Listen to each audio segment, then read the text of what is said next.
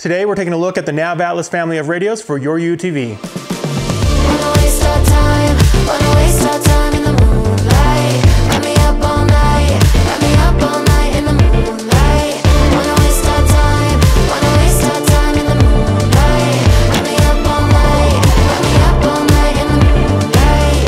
When you're looking for a radio or in-car communication system for your UTV, there's really only two names in the off-road industry that you hear about day to day from people online.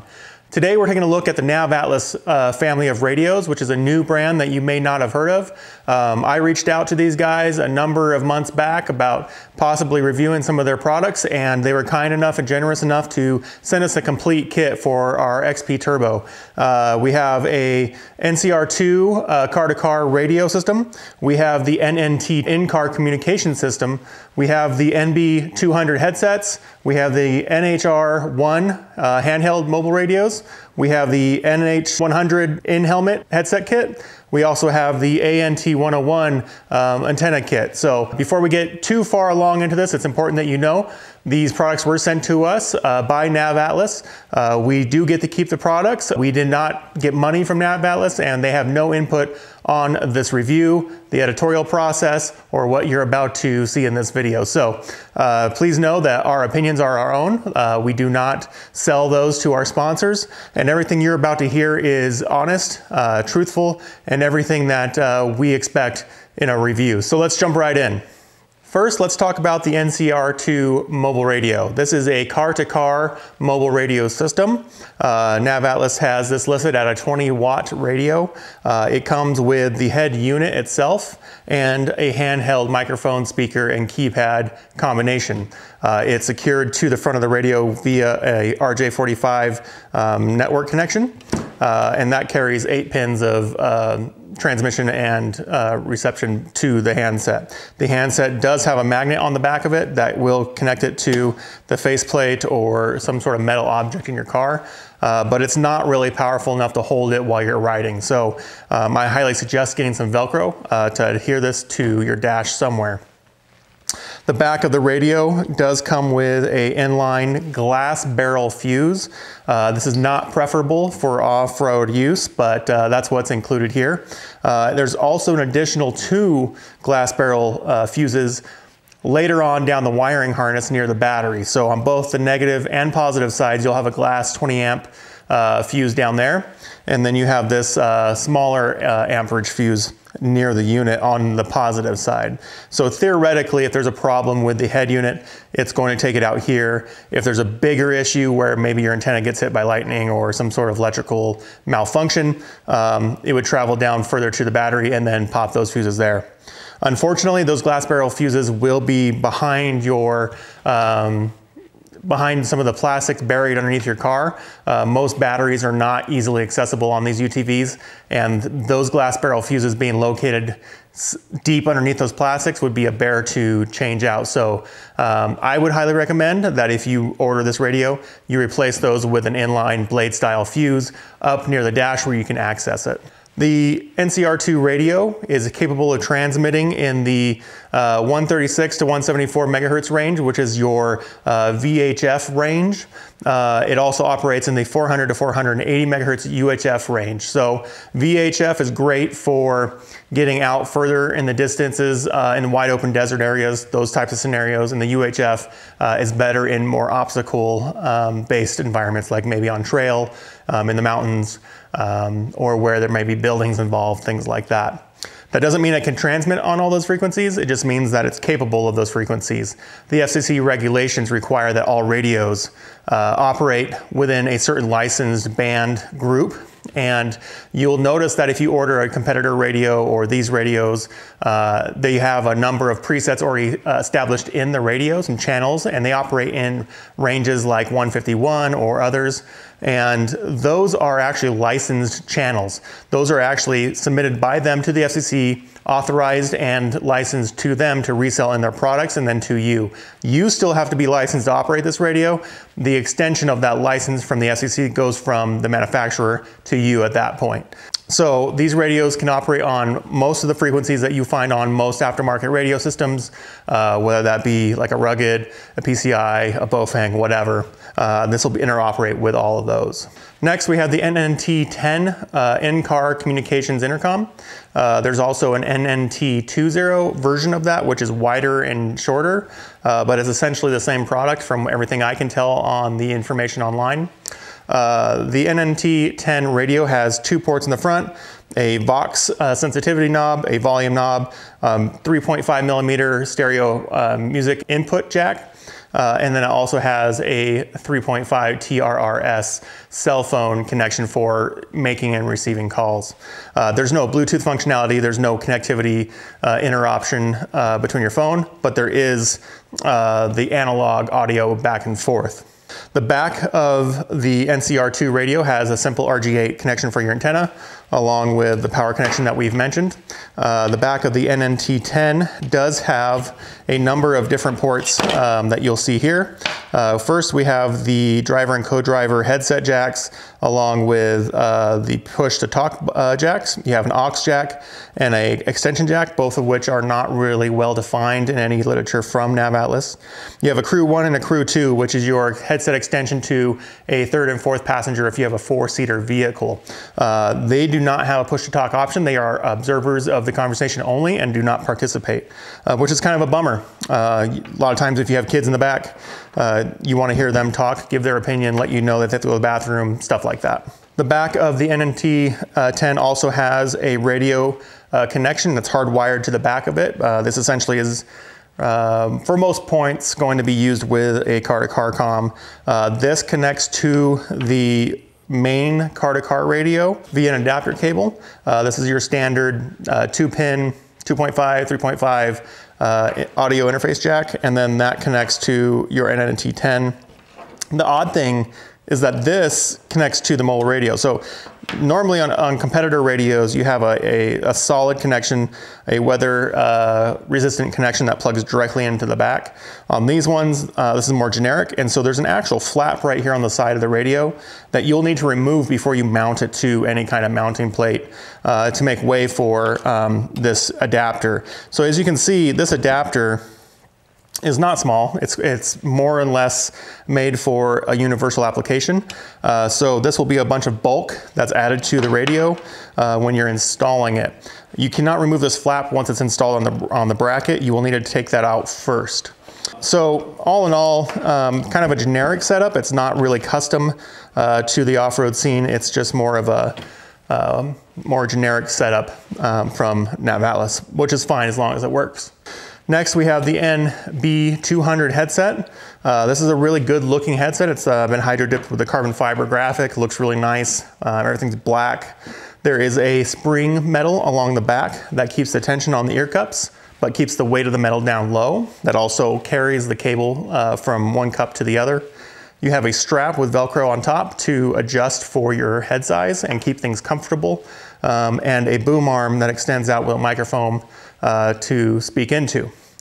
This is very similar to other competitors on the market, and it's actually fairly well built. I didn't have any problems with it as far as functionality, build quality, any of that stuff. So should be pretty typical to any other system that you may have used. The tension on this is a little tight, but that's really kind of what you want in off-road when you're bouncing around. You want it to stay on your ears. So if you're sensitive to pressure, you know, maybe an in-helmet system might be more your style.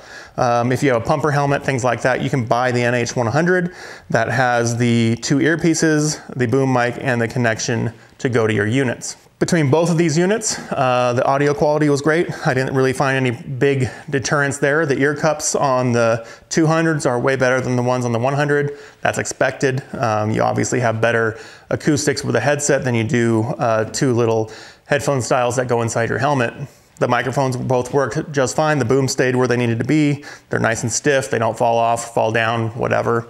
The headphones on the 200s are a very flat profile. There's no big bass boost. There's no treble boost. There's none of that stuff. There's no big scooping in the audio. So it's pretty flat. But when we're talking about communications, you kind of want that. You want that mid-range to be what's focused on. And this unit will do that. Next up, we have the NHR1, and that is your handheld unit. That is a dual band radio just like the NCR2.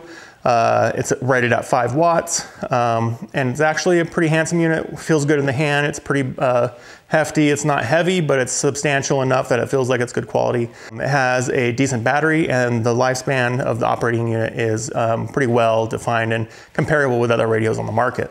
And then with the in-car unit and package system that you get, you also get the NT10 antenna. This is listed as a whip type antenna, so if you see it in literature, please know it is not a whip. As I even did that right there, I could hear it creaking. This is not a antenna you want to be taking to the trees. There's obviously no customization on this antenna to tune to a frequency. And there's also no way to wrench on this to make it a nice, tight, secure connection on your radio antenna mount. So you will have to use your hand strength or mar up the surface with some pliers to get that nice and tight. I'd highly recommend buying an antenna spring for this, as it is not flexible and will probably end up breaking as soon as you hit something out on the trail. Let's talk about installation. Installation is pretty straightforward. You have a number of wires that are provided from NavAtlas to run from the back of the unit to your battery. Again, I talked about the NCR2 having glass barrel fuses on that harness. I do not recommend those. I do not like those. Even the ones that we received, the caps on those were falling off and were corroded. So I highly recommend replacing those with blades if you use it. NNT10 did have a blade style fuse on the back. That's great, and I didn't have any problems with that. Running the cables directly to the battery is always preferred for a mains radio. It reduces electrical interference and noise that you might have observed if you've ever been in someone's car with intercoms, that you've heard the whine of the motor as they rev. One of the reasons that happens is you do not have a direct connection to the battery. You're running through, you know, a bus bar or something like that that is getting grounded out to the rest of the motor. So we ran our power cable down the center channel on the XP Turbo, just like most Razor owners would do. We avoided running them parallel with other cables and ran them on the opposite side of that chase, just to make sure there was no interference issues there. Those then went directly to a bar to the mains on the battery. As always, we run a full throttle battery. If you don't have an aftermarket battery for your car, I highly suggest buying a full throttle AGM battery. It'll give you almost twice the amount of amp hours. It'll be a deep cycle. It'll start every time that you need it to, so highly recommended.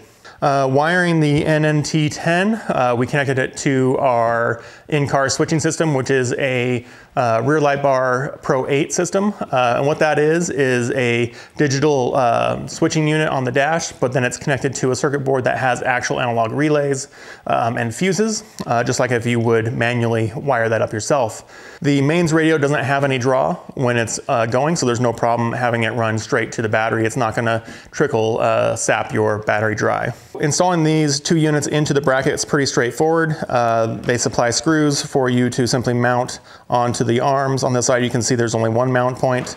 On the opposite side, there's actually 3 mount points, 2 for the in-car comms, 1 for the radio. As you can see, the radio here is very short. It's very shallow. It's not very tall, and it's fairly small width. So it'd actually be able to mount anywhere in your vehicle, any custom spot that you might have. If you have a custom dash, things like that, there shouldn't be any problem finding a place for that. The NNT10 is definitely more substantial in length. And like I said, there's the 20 version of it that has more width but less height. But I believe it's also the same depth. So there's different options for your application. This bracket is specifically made to replace the cubby in the center console of the XP Turbo and XP Razors. It simply mounts to, you take the cubby out, and then there's 4 self-tapping screws that you go through the bottom and the top, and it just basically fits right into where the cubby used to be. Everything on installation pretty straightforward, nothing really complicated. It was fairly simple, and anyone can do it. Now let's talk about our experience with this system. As you can tell, I've kind of gone quickly through all the specs and all the products and things like that. I don't want to really spend a whole lot of time detailing them individually, each individual little spec, things like that. You can visit our website, sidebysideguys.com, to read a full in-depth written review of all of these components. with pictures and samples and things like that. So I highly recommend you check that out. Our first experience with this system was to get it installed, go through the menus, make sure everything's working, check it out, learn the different features of it and whatnot. You know, with the buttons being on the top of the NCR2 and the dash of the Razor coming down kind of like this, you can't really read these buttons, and so getting familiar with these before you install it would be highly advised, as you basically have to guess what you're poking at under the dash. On the front, you have a push to talk button. You have a selection wheel here that you can also push to confirm options on a screen. The screen is a nice bright backlit LCD screen, easy to read, shows both dual band options if you're monitoring 2 different channels. And this handset easily connects with the RJ45. So this is kind of where the first issues popped up with this product. The first thing I wanted to do was to make sure that we were getting transmission out of the antenna, that we were able to both transmit and receive audio, and it wasn't working. Didn't know why, so you start going through the troubleshooting steps. Had a handheld right next to the radio, have the antenna mounted to the cage on the back of the Razor. Everything was working, and if I clicked the button to transmit, I could hear my speakers in my shop actually buzzing because of the 20 watts being projected out of that antenna. Everything seemed to be working as it was supposed to, but I wasn't getting any recognition of audio from the handset. And what it ended up being was that the handset's connection is fairly loose. And I have a video on our website in the review that shows that this jack doesn't make a good connection pretty much at any point. This jack, while it's a good jack, the RJ45 is used in every computer network in the world. It's an established connection, but the implementation on this radio is pretty poor. There's an actual nearly 1/4 inch gap between the plug boot and the radio unit that it can play in and out of. And so to test that on the video that I mentioned, I just put it on the FM receiver mode to listen to a local radio station, and I demonstrate the audio cutting in and out.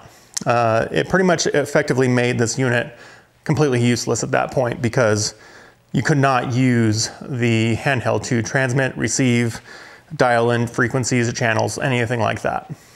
Knowing that the system was going to be primarily operated with headsets or in-helmet systems, I moved on because that's not crucial at that point. It's just a nice feature to have this available when you're outside the car. Moved on to the NNT10. Now, the first thing you expect to do is utilize the 2 front jacks, plug in your headset, and check it out. I plugged in both headsets into both driver and co-driver and started playing with the Vox frequency and volume.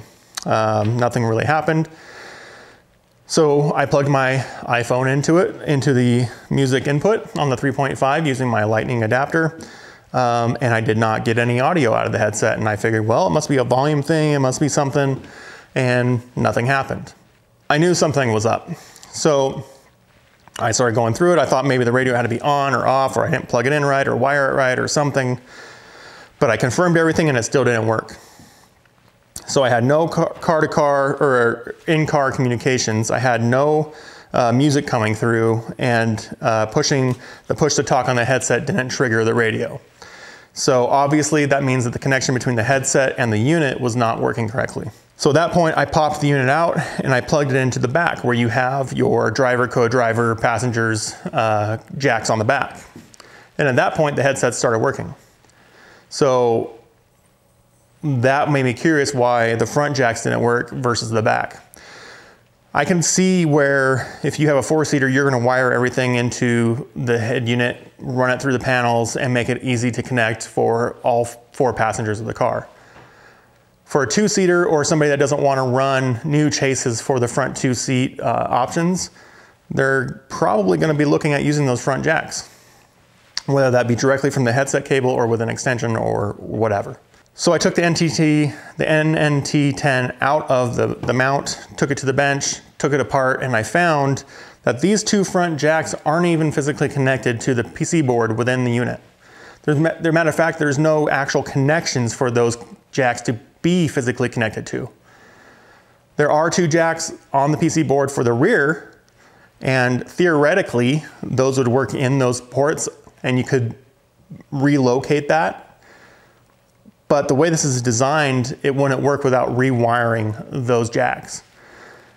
No reasonable consumer is expected to rewire and remount the jacks of a product that they just bought brand new. I find that to be a huge, huge failure point on that product. If you have jacks, they should work. I moved on to testing the unit with the headsets connected to the back. So then your next step is to check communications between headsets, front driver and co-driver.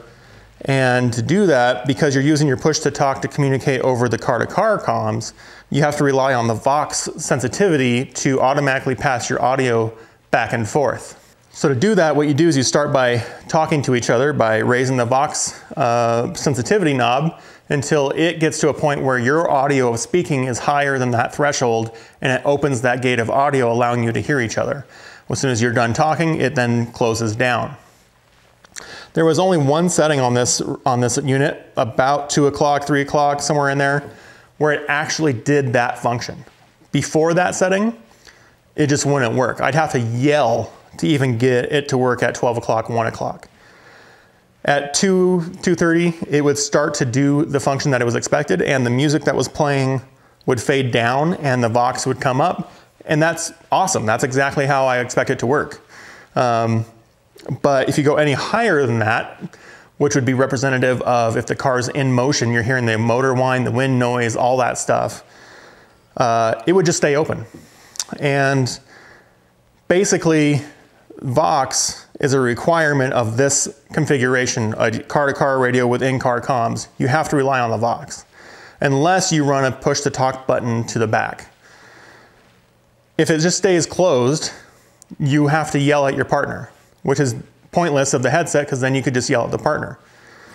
If you go past that and it just stays open, then it bypasses the whole point of having a Vox system. So that was really frustrating, especially after all the other issues I had encountered. And at that point, you know, basically I would have to rely on a push-to-talk button. So you would have to run a trigger to the steering wheel, one to the T-bar, you know, one to the passengers, whatever the case may be. So at the end of the day, what you basically have is a communication system where the handheld interface doesn't work. The connection between the radio and the intercom is a cumbersome analog connection that's not weather tight. You have a Vox system that doesn't work. You have 2 jacks that don't work. And you have to then, you're forced to rewire your car if that wasn't what you wanted to do. So already there was a lot of friction here with this unit. Then I was moving into testing the radio comms. So the weather around here and the timing of this review and everything that kind of just all came together didn't really allow us to do really great testing out in the mountains or, you know, on the trail, things like that. But I did get a chance to test, you know, the handhelds and the radio on the Razor within, you know, a mile range of where we live. That part worked fine. The audio came through clear, the handheld reception, transmission on both units, everything actually worked really well. You could hear each other well, and I would say was par for the course of other options on the market. Like I said, the headset does really sound very good for vocal representation, and the handheld does get very loud, and the screen is bright and visible in the daylight. A lot of good things working for the radios. But then I got to the programming side where I encountered a lot of issues. Going through the menu system and trying things out, changing things like squelch and, you know, different VHF settings and UHF tones and all sorts of different stuff. A lot of times you get to a point where you change something, you know, 4 or 5 menus deep, and you don't know what screwed you up and you want to start over. So there's a factory reset option on these radios, both the head unit, the handhelds, pretty much any radio that you receive, there's a factory reset. I got to a point where I was like, it's just way easier to factory reset. And it would be kind of like normal for a customer out on the dunes or in the trails or whatever. They've been poking around with it. Their kids did something stupid, whatever. They have to do a factory reset. I did a factory reset and all of a sudden it restarted, which is expected. The NavAtlas logo pops up.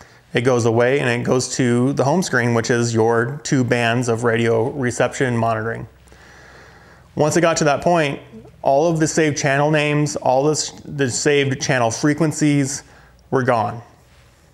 At that point, I lost all the ability to operate the radio out of the FCC regulated ranges, and I lost all of the license frequencies that I received when I bought, as a consumer, if I were to buy the radio that I would have bought.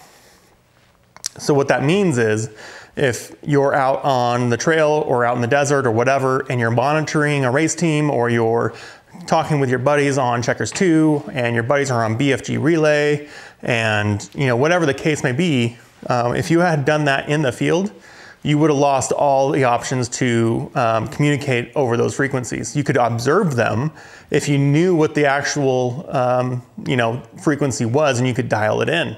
But you wouldn't be able to transmit audio. You wouldn't be able to call out on that band. Nor would you have the license to, because it wasn't no longer provided in the radio. So that being said, I thought that because it uses the standard 2-pin communication port, I could connect this to my computer, open up the Chirp software, download the program from the NHR1, reload it onto this radio, map it over, or even recreate it manually if I had to. I have all the frequencies for the competitors. I could put them into the radio.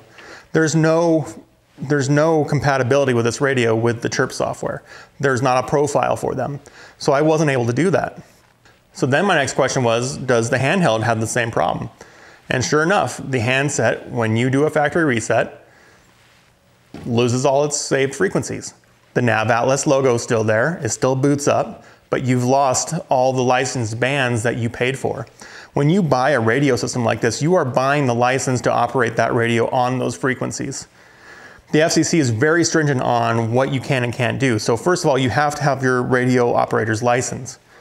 If you don't have that, technically speaking, you're not supposed to use these. You're not even supposed to use the handhelds. If you don't have the factory provided programming with those special licensed frequencies in the radio, you're not legally allowed to transmit unless you yourself have submitted a bid and an application to, and has been authorized to broadcast on those frequencies. If you do a factory reset, you lose those options. That's a huge problem for me. If you're buying a product and you do a factory reset, it should go back to the way you bought it, the way you received it in the box. These radios are made by a company called Kydera. These are, white labeled radios. And that's the same thing that happens with all the brands in the radio industry. There's various other brands out there that do the exact same thing with variable levels of transparency on that, but that's really not a problem. I have nothing against that. That's actually how business in the radio world works. Like, there's only a handful of factories that make radio chips and make radios. You can't just do that yourself. It's way too expensive. But ultimately speaking, they bought these radios to then label as theirs. They put the programming, they submitted the license for the broadcast rights and all that stuff, which is all perfectly fine, but the radio should never factory reset to before that process happened. If the process of factory resetting this goes beyond the manufacturer that sold it to you, this is a product that is now susceptible to losing all of its value in that sense. And I don't agree with that. These radios should have baked in from the factory that you bought it from, those programming and licensings. And no one's perfect, I get it, like things happen, but ultimately what it comes down to, this whole ecosystem here is just too burdened with flaws and issues that are baked into the product that I can't recommend them. I've never had a product come into my shop where I was setting up to do a review where I didn't know if it was gonna be good or not. I have a good procedure to weed out bad products and bad companies, and I'm not saying NavAtlas is a bad company. They can be a very well established company, great people. I honestly don't have that personal connection. But the product should not require you to not touch the red button, so to speak. The product should be what it is out of the box no matter what you do to it. And especially in radios, the FCC is very stringent on, if you're gonna sell this product, it has to have these requirements. And all that money that you put into the system to buy those licenses go into thin air as soon as you hit that factory reset. So if you don't do a factory reset, it is possible that this unit might be okay for you to use. It might be possible that this jack is perfectly fine for you. It might be possible that the Vox sensitivity works great for you. It might be possible that your unit has a different revision PC board and those front jacks are plugged in. The problem is we won't know until you buy it and try it. The samples that I were sent were new in the package. I opened up everything out of the boxes. I installed them all myself. I know exactly the process that happened. And the products themselves did not live up to the expectations. And I was completely taken back by that. I was totally stoked to have this system in the Razor for the next year or so while we tested it, gave feedback, promoted it, all those different things. But as it stands, in this revision of all these different products, I can't recommend them. The issues with programming, jacks not working, glass blade fuses instead of blade fuses. The handhelds essentially basically were unusable at an off-road event where the sand got into the push to talk button almost instantly and it never was dropped in the sand.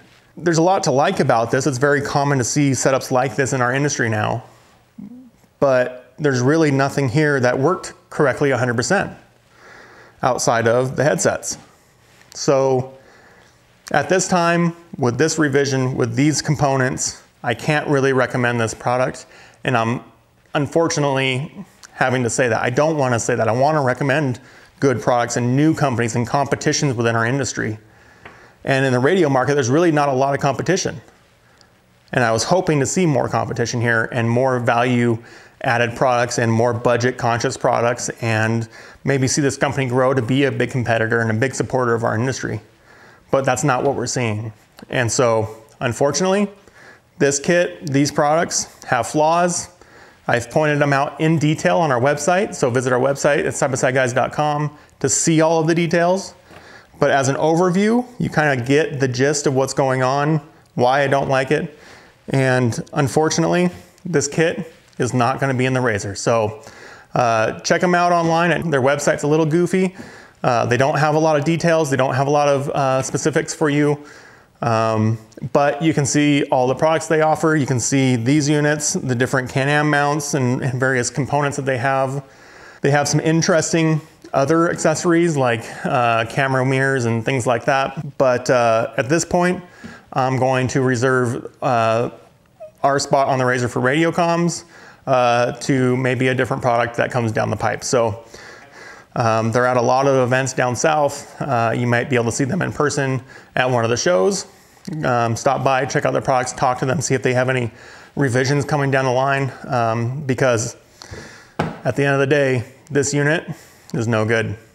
Until the next time, guys, peace. Wanna waste our time, wanna waste our time.